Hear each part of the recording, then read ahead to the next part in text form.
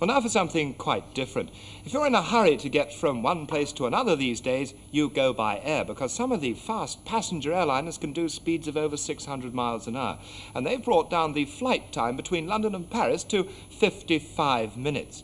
But until a few weeks ago, getting from the air terminal in Earl's Court, London, out to London Airport was a very different matter. It's about 15 miles to travel, and if your plane took off at rush hour time, the journey by bus to the airport could take you longer than the actual time you spent in the plane. But this has all changed now. A splendid motorway has been built across London, and I drove out the other day to have a look at it. The new motorway signs marked the beginning of the M4 route to London Airport. From here, the spur road soars on stilts above the old Great West Road, and there are no traffic jams or lights to hold you up. With your eyes on the road, there's something you might not notice. Mounted on vantage points along the route are remote-controlled television cameras. As you drive along, you don't notice them, but they get a jolly good view of you.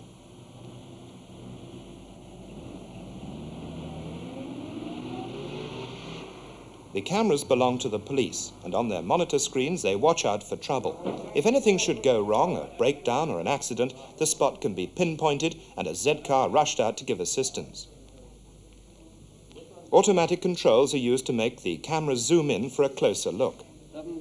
And from the monitor screen, the police can keep an eagle eye on the traffic without going anywhere near the road. The men in control at Hounslow Police Station know exactly what's going on every minute of the day. As I came along, I didn't know exactly where the cameras were placed, but they followed my car all along the route, and every move I made was being watched. There's my car flashing across the screen now. When you're driving on a motorway, you can go as fast as you like, but it's quite easy to miss your turning off when you're driving at speed. I was watching out for the left turn that takes you to the airport.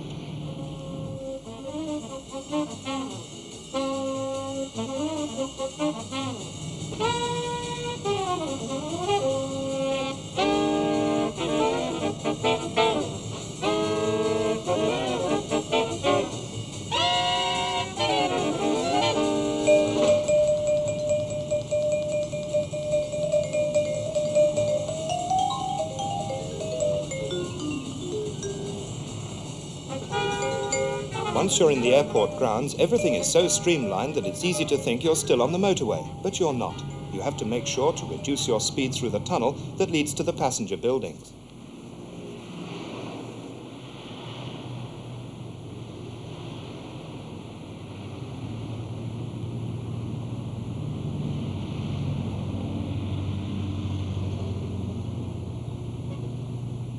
Coaches bring passengers and their luggage straight to the main departure buildings, but I had to find somewhere to park, and that was streamlined too.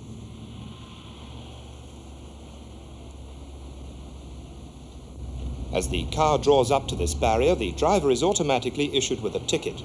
The barrier rises as you take the ticket. There's no attendant. Machines do all the work.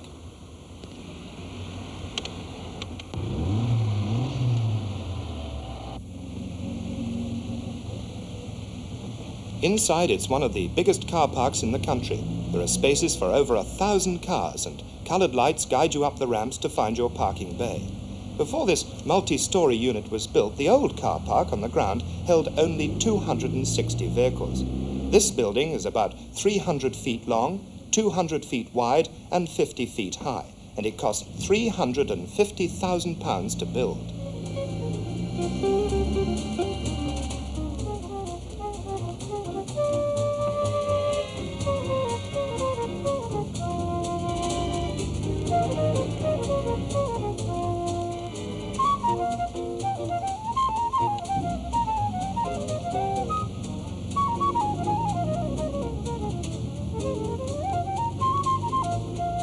I followed the lights right up to the roof and found myself a good spot to park.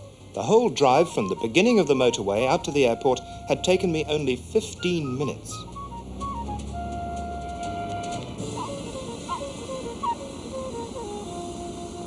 I hadn't come as fast as a jet plane, but the new road had got me here in record time. But even if you're not flying anywhere, it's well worth taking a trip along the new motorway to the airport. You can take a look at the new buildings here and watch the giant jets taking off for destinations all over the world.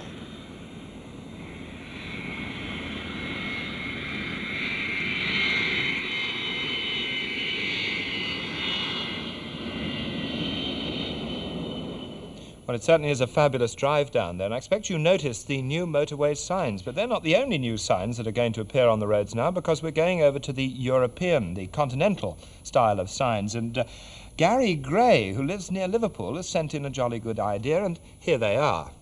These tiny signs here are made on balsa wood, and what he's done is cut the details, the actual pictures of them, off one of these pamphlets. Now, this is the pamphlet here. It's called New Traffic Signs. And it only costs sixpence. You can get it from a newsagent's or from a garage too, I believe, and it's made by the stationery office, HM stationery office, you see. And inside are all the signs, and they're just about the right size for model railways and motorways, which is jolly handy. And they're all painted in or coloured in the correct colours.